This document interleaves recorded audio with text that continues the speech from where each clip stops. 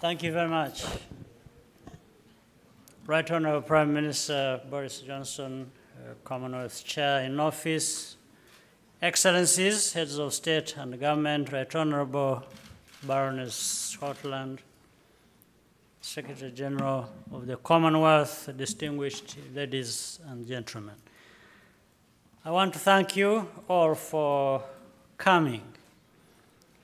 As the newest Commonwealth member, Rwanda is honored to host next year's Heads of State meeting. We look forward to welcoming you all and the entire Commonwealth family to Kigali next June. I thank the Chair in Office and the Secretary General for their guidance and support throughout the planning process. Our goal is to bring a fresh perspective on our core themes of trade, good governance, and equality.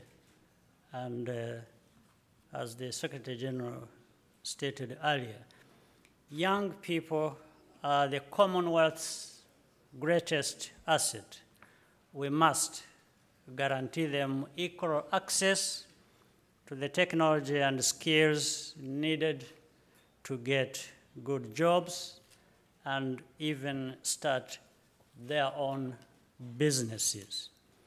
Prime Minister, I commend your focus on education, particularly girls' education.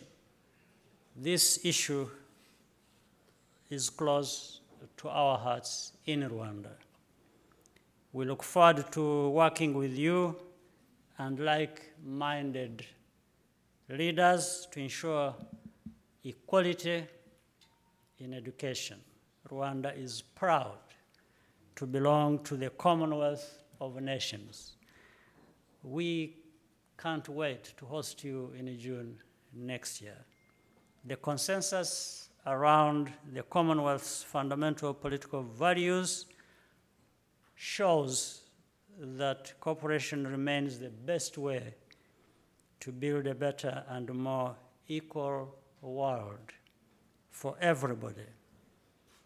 I will save you the rest. I had my opportunity to talk about the climate change and many other issues, so I don't have to include them in my remarks. Prime Minister, Secretary General, distinguished audience, I thank you once again and look forward to welcoming you to Rwanda. Thank you very much.